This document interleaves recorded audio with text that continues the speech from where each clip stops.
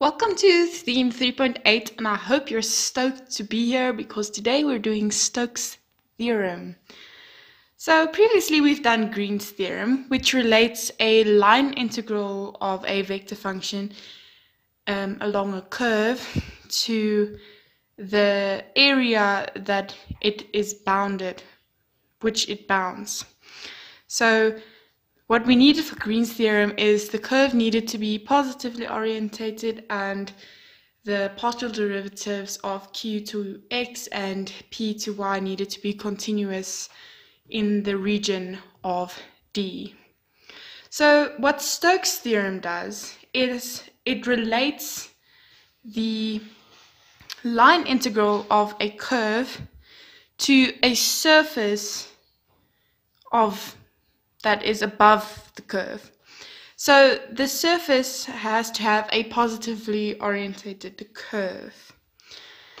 And basically what it says is that the line integral of the flux is equal to the double integral of the curl of f ds. So it's basically the flux integral of the curl of this specific flux. So we're working with surfaces instead of areas in Green's theorem. So basically the line integral is not dependent on which surface you use. Let's say you have this curve and you want to find the line integral of the curve and the work that's being done along the curve. And basically what you can see from this picture is you have this surface that is flat, and then you have the surface here that, let's say it's an upside down paraboloid, for instance. That's your second surface. So it doesn't matter which surface you are basing the line integral of, as long as the curve is positive. So this would just be the general equation that you would use. And then you have to choose the surface that is the easiest to parameterize, because if you can remember from flux integrals, what we need is a parameterization and we need a gradient vector. So if you have a surface that's easier to parameterize, it's better. So for instance, in this case, it's easier to parameterize the circle than a paraboloid. Let's have an example.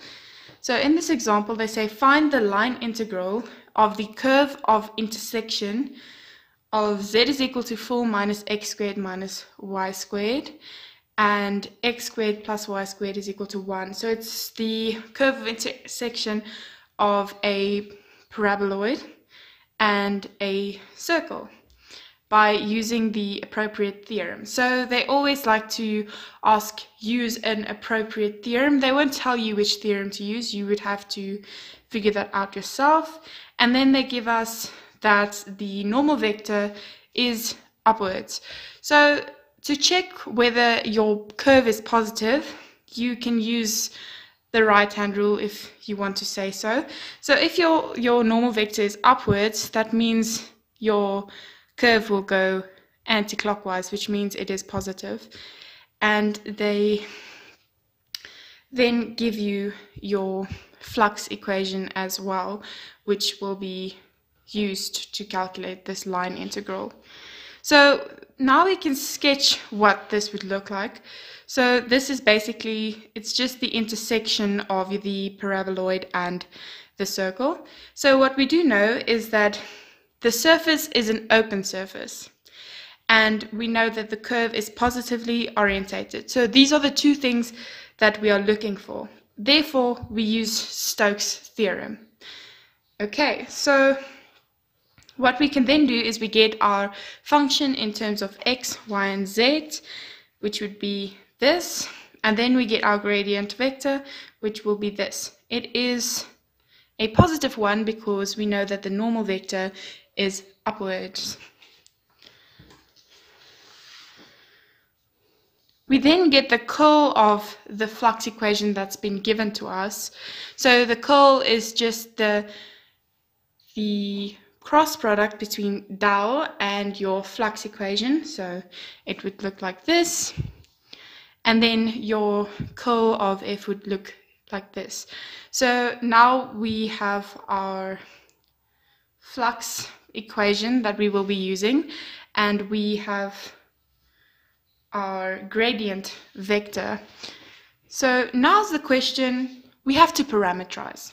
So which surface do we use to parameterize this? Because maybe we want to change our gradient vector into terms of r and theta. How do we choose that? So my advice would be choose the easiest surface to parameterize. Our options are a paraboloid and a circle plane. So in this case, the circle would be easier to parameterize. It doesn't have a z value or anything. So our parameterization would then be x is equal to r cos theta, y is equal to r sin theta. And the place where the paraboloid and the circle intersect is at z is equal to 3. You can prove this to yourself just by equating the two equations. So then we know that r is between 0 and 1, and theta goes from 0 to 2 pi. So now we've parameterized it and things are great.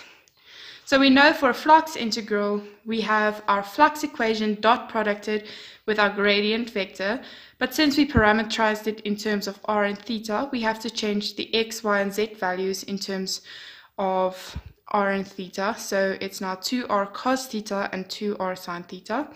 And since we had to change this in terms of r and theta, we just add our r for the integrating factor. And then if you simplify that, this would be your flux integral that's equal to the line integral of this specific curve. If the surface is a closed surface, we can look at the two different curves that we can get. Let's say we slice a sphere open and it has an outward orientation. Then the top part would have a curve that is positive, and the bottom part has a curve that is negative. So usually for Stoke's theorem to be applied, we need an open surface.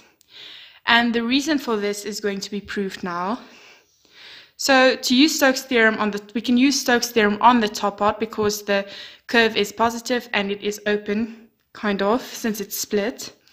So then this flux integral is equal to the line integral of curve 1, and that is equal to the negative of this line integral for curve 2, and that would be equal to the negative of the flux integral for the second surface.